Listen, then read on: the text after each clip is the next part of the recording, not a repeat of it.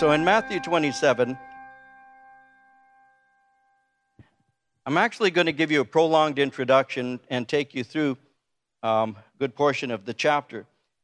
But let me read to you in Matthew 27 at verse 27, just to give you something to read with me. And we're going to proceed to that point as we go through this the study this Good Friday evening.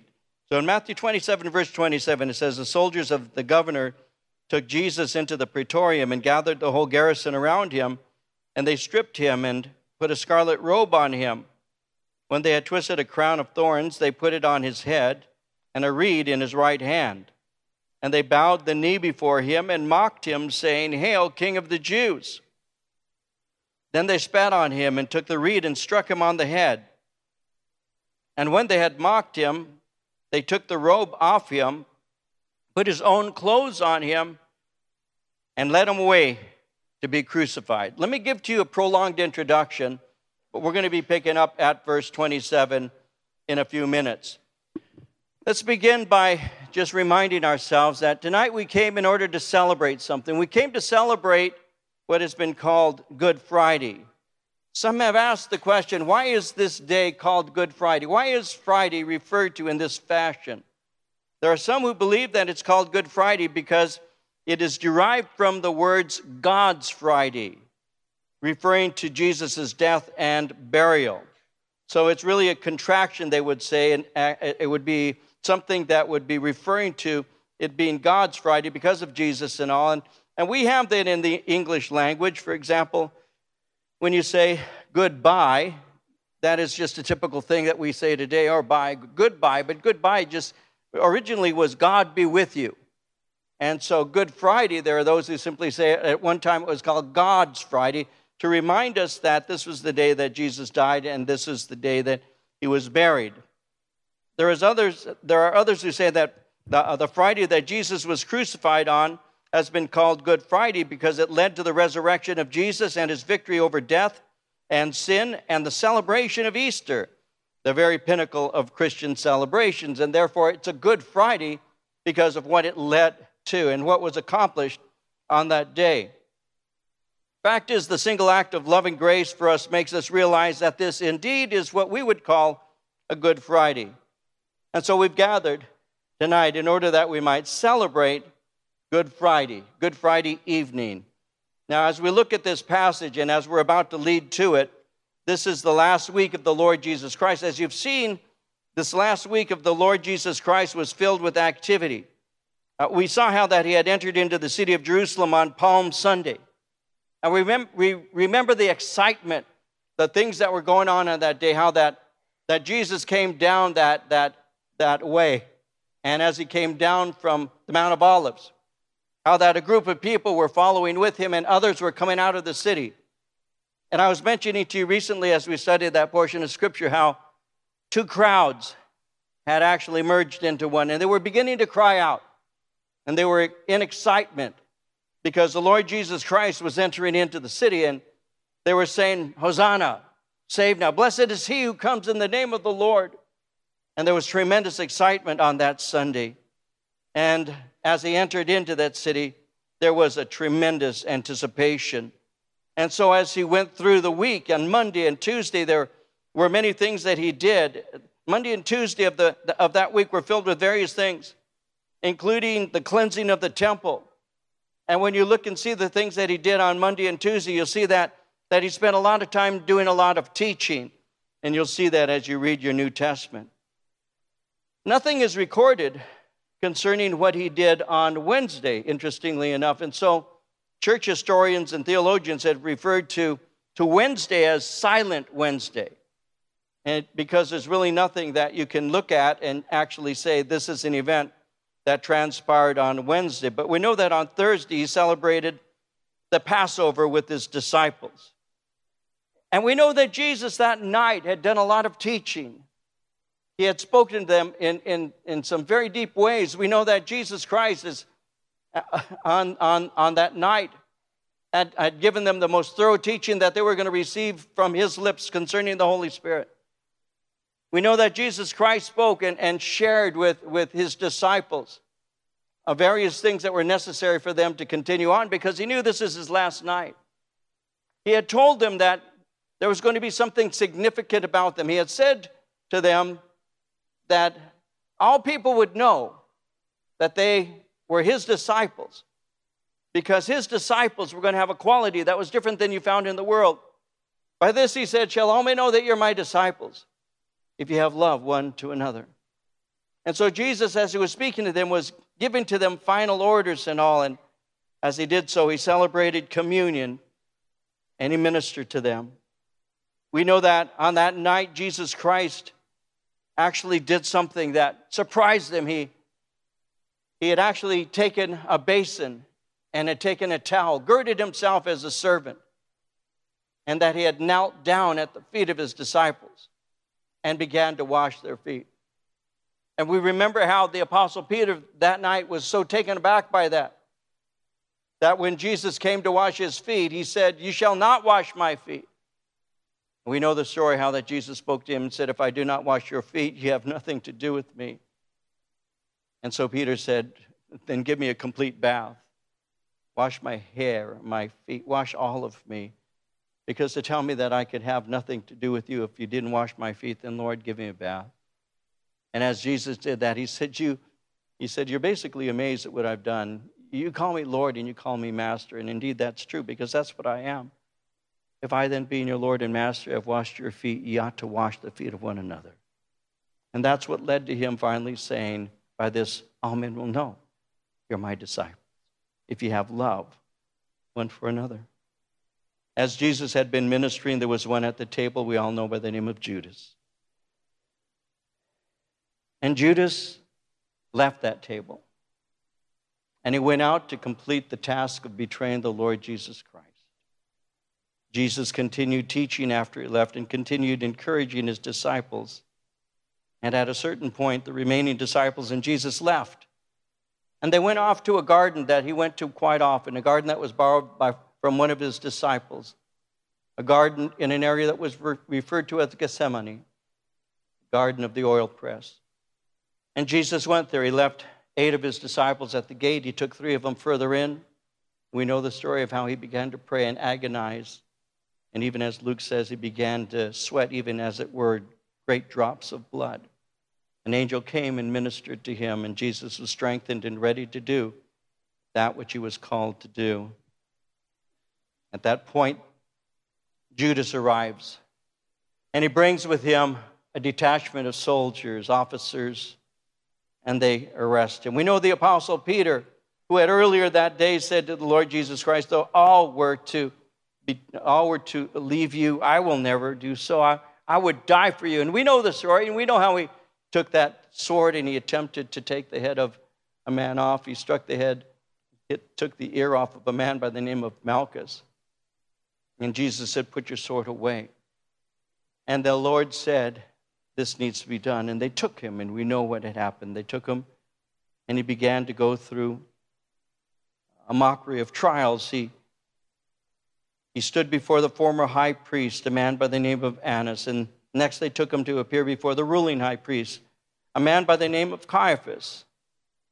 At that time, those who were guarding him began to mock him. They blindfolded him. They hit him. Mark 14:65 says, some began to spit on him and to blindfold him, to beat him and to say to him, prophesy. And the officers struck him with the palms of their hands. After improperly securing a charge against him, next they took him to stand before the Roman governor, a man by the name of Pontius Pilate. Now these people knew that there were many following him. They were envious. They were afraid that they were going to lose their positions. They were afraid that they were going to lose the nation itself. And with this in mind, they secured a charge that they thought would stick against the Lord Jesus Christ. Luke 23:2 says they began to accuse him, saying, we found this fellow perverting the nation, forbidding to pay taxes to Caesar, saying that he himself is Christ, a king. And these were serious charges. They were grave enough to warrant a death penalty. So upon hearing this, Pontius Pilate asked Jesus a question. John records it. It's found in John 18, verse 3. Pontius Pilate asked Jesus, are you the king of the Jews? And as you look at that passage, Jesus asked, "Is this your own question?" Knowing Pilate was aware of who he was. But like a good politician, Pilate dodged the question, answered him with a question. He said, "Am I a Jew? Your own people and religious leaders delivered you to me. What have you done?" He interrogated him. And then Pilate knew there was nothing that he could charge him with. So he attempted to release the Lord, but the priests and the people would not agree to it. So he appealed to a custom that they had during Passover. A criminal would be released instead of Jesus. The priests incited the mob to cry out for somebody else. They cried out for a robber by the name of Barabbas.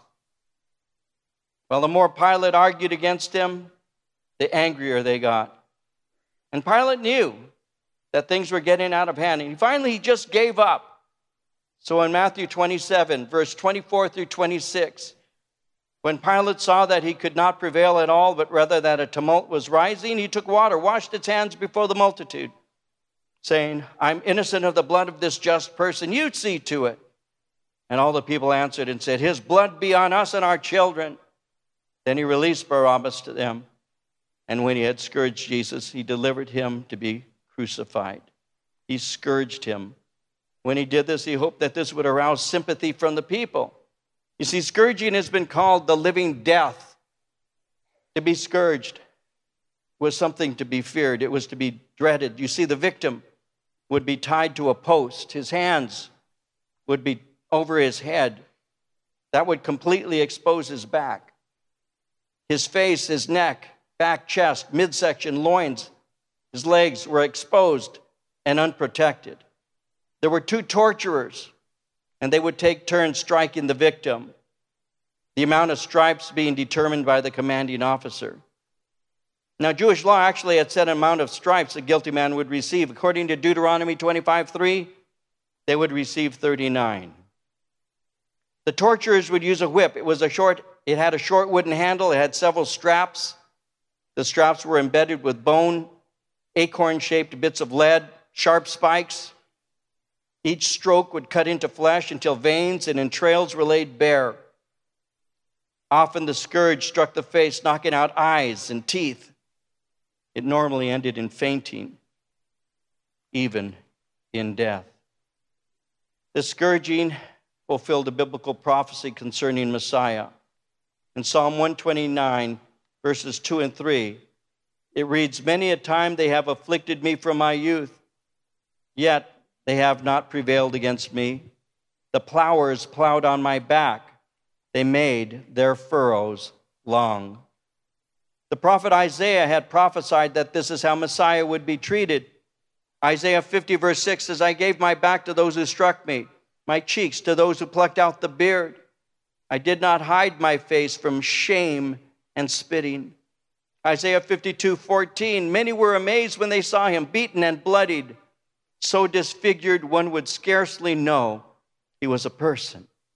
Again in Isaiah chapter 53, verse 5, "He was wounded for our transgressions. He was bruised for our iniquities. The chastisement of our peace was upon him. With his stripes we are healed." And even as we read a little bit earlier, Pilate turned Jesus over to the Roman soldiers. They treated him shamefully. They twisted a crown of thorns and they placed it upon his bruised head. They gave him a staff, put a robe upon him. They began to bow their knees before him and to mock him. As this was taking place, by comparing different accounts of what took place, Pilate brought Jesus before his accusers. He wanted to elicit sympathy from them. It's almost as if he was saying, "This should be enough to satisfy your anger." In the Latin, it's ecce homo. Behold the man, is what he said. Look at him. But instead of causing the people to have sympathy, their anger was even more provoked. You see, Pilate was determined to let him go, but they resisted him in this. So when he said to them, "Behold the man," they began to cry out for his death. And when he sought to release him, they cried out all the more. In John 19:14, he simply said to them, "Behold your king." But they cried, "If you let this man go, you're not Caesar's friend." Now this was a great threat to Pilate, because Caesar was a bit paranoid and he would kill his enemies. He had already been guilty of doing so, and so Pilate knew that if that word came to the ears of Caesar, that he wasn't supportive of him, that he could very well die. And that's why they went on to say, "We have no king but Caesar." And they began to say to him, "Our loyalty is proven. How about yours?"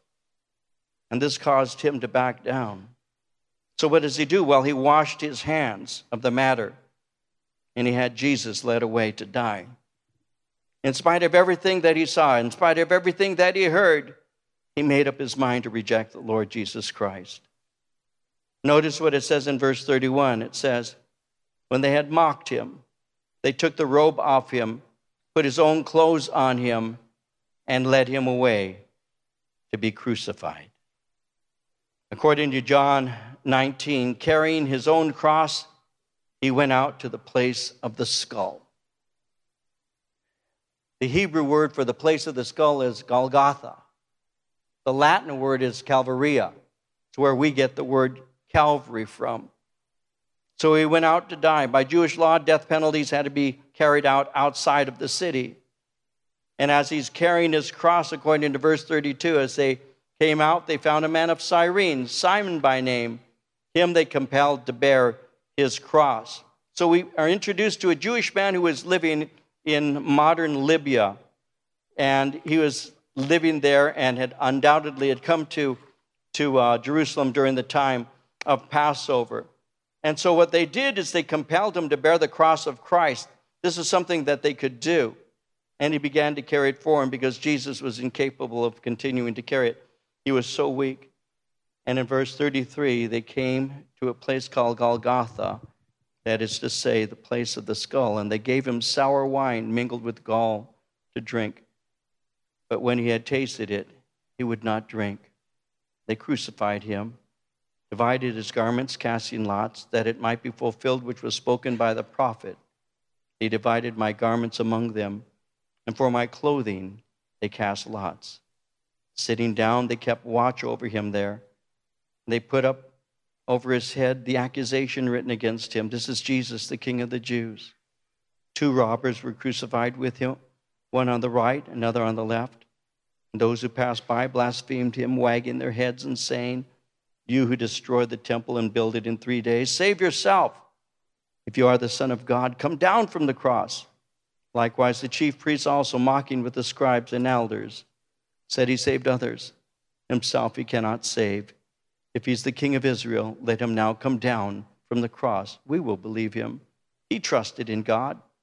Let him deliver him now, if he'll have him. For he said, "I'm the Son of God."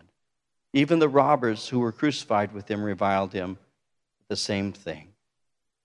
And so the Lord Jesus Christ is taken and he's crucified on Good Friday. They gave him, according to verse 34, they gave him sour wine mingled with gall. Gall was a mild narcotic. It was intended to stupefy the victim, to keep him from struggling.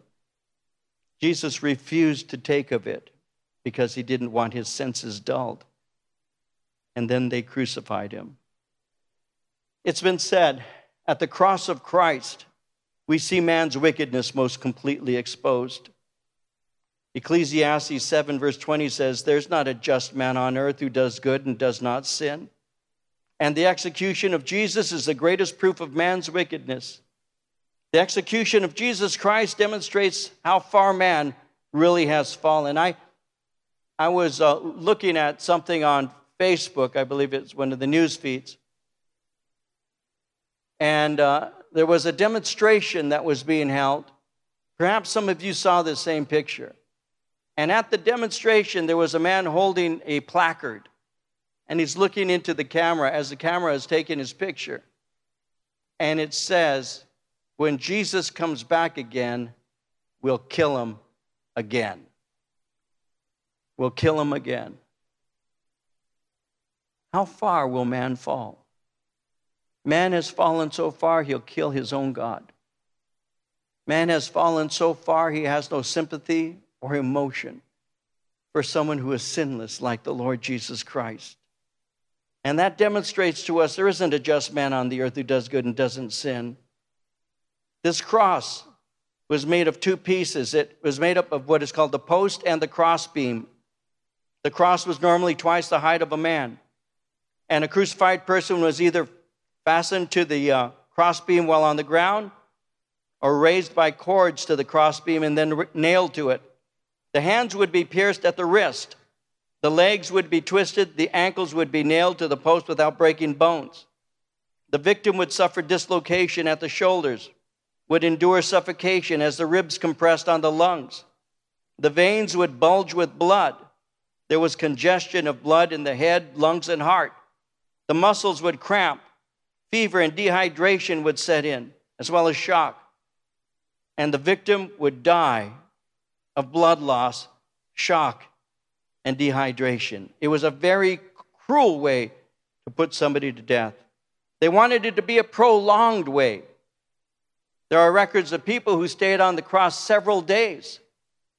If they were real strong, they would stay on that cross longer. And there are records that speak concerning people who died through crucifixion as raving lunatics. When people would walk by, they saw them screaming in pain.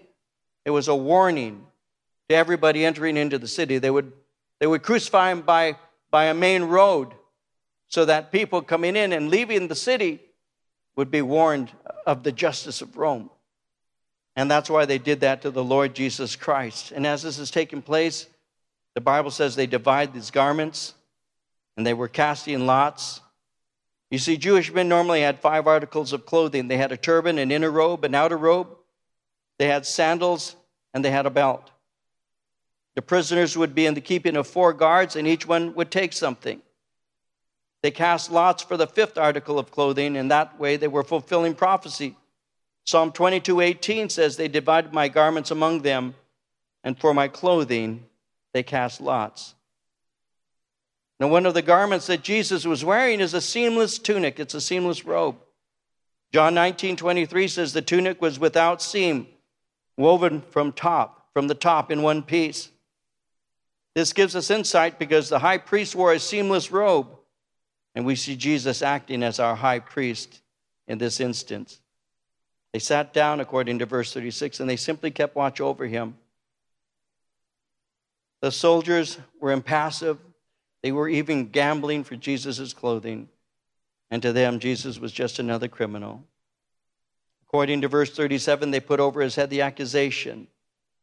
You see, the prisoner's crime would be written on a placard, placed around his neck, and then it was placed above the post over his head. There were 2 robbers crucified with him, one on the right and the other on the left. And those who were passing by blasphemed him, according to verses 39 and 40. And they began to cast his teachings at him. And the chief priests began to mock him, the scribes and the elders. They knew better, but it didn't matter.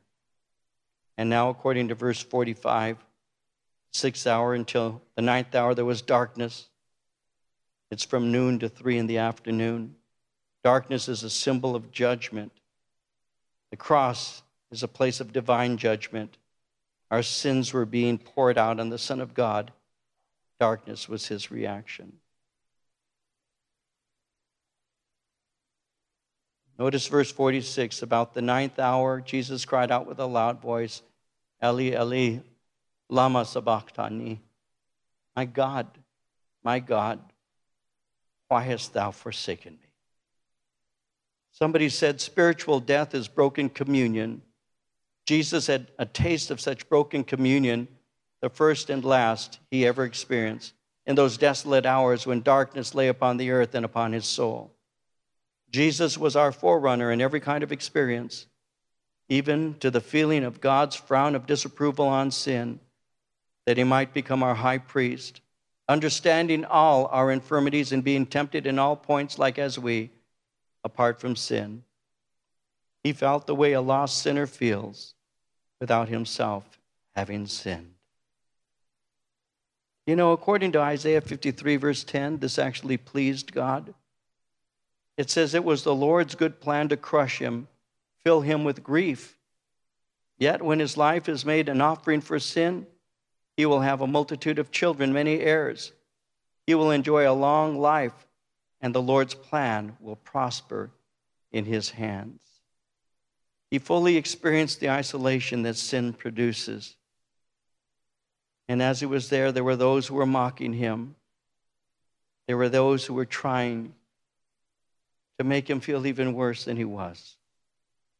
And as all of this took place, in verse 50, it says, Jesus cried out finally, and he yielded up his spirit. I'm going to close by looking at a couple of things. What did he cry out? Well, according to John chapter 19, verse 30, when he received the drink, Jesus said, "It is finished." It is finished is a single Greek word that says paid in full. Jesus cried out, paid in full. Jesus cried out, referring to redemption. It's said that he died with the cry of the victor on his lips. This is not the moan of the defeated, nor the sigh of patient resignation. It is the triumphant recognition that he has now fully accomplished the work that he came to do. He cried out. And then a second thing, according to Luke 23:46, Jesus called out with a loud voice, "Father, into your hands I commit my spirit." These words are taken from Psalm 31, verse 5. As I've mentioned to you before, they formed part of the evening prayers for centuries. The children, when they went to bed, had a set system of prayers. And part of the prayers would be this in closing. They would say, "Father, into thy hands I commit my spirit." And they would have their head on their pillow, and those would be their last words. They'd close their eyes, and they'd fall asleep. We scare our kids with bedtime prayers. If I die before I wake, what kind of prayer is that? But these children would say, "Father, into thy hands I commit my spirit." I want you to take a moment with me, and we're going to close in just a moment, but I want you to take a moment with me and think about it. If you can for a moment imagine perhaps this man on a cross. If you can for a moment imagine how beaten that body was, how those straps that were embedded with those sharpened objects had ripped his flesh from his chest to his back, how his face was beaten beyond recognition. Like Isaiah said, he didn't even have the look of a man. His head was swollen because they had hit him with a staff. They had taken these sharp thorns. The thorns are 3/4 of an inch. They had taken the staff and they had pressed these thorns into his beaten head. They had put a robe on him. And as they put that robe on him, his blood coagulated and clung to the robe. And then they ripped that robe off of him. They put a cross on him. It wasn't a smooth cross, it was rugged. It had splinters all through it. And they put it on his open wounds. And as he carried it and struggled with it, it became so much for him to bear that they had to get somebody named Simon to take it from him, to help him with it, because it was too much for him to carry. But it must have torn his back open. Then they took him and placed him on the crossbeam.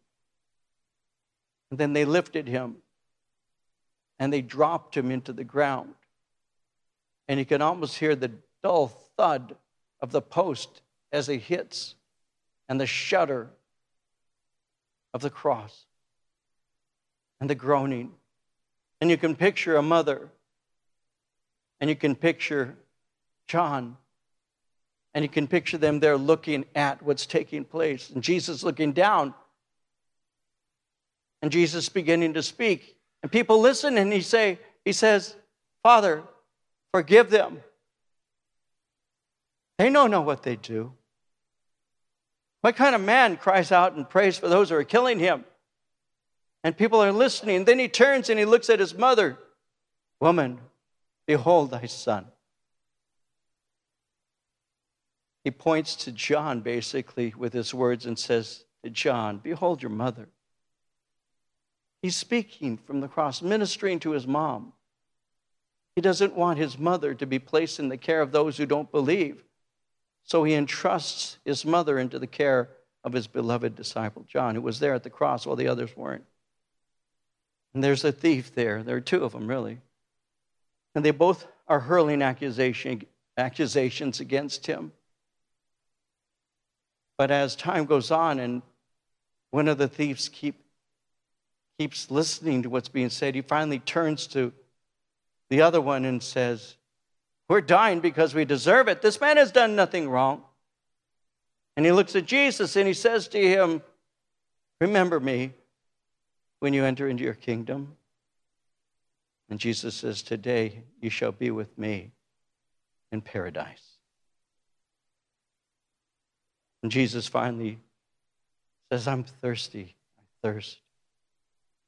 And they give him something, a sponge filled with liquid, so that he can have the ability to speak. And then he cries out,